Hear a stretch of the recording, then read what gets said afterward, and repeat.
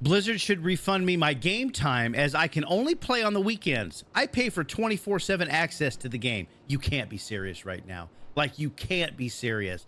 Blizzard doesn't owe you anything. They're not going to refund you game time because you can't play. That's not on them. That's on you. If you have to go to work or you've got something going on during the week or school or family or whatever it is, then you can't play. It's a sad day. Here's the thing about 24/7 access. It's available whenever you are ready to play. The game is open. The world's ready for you. That's on you.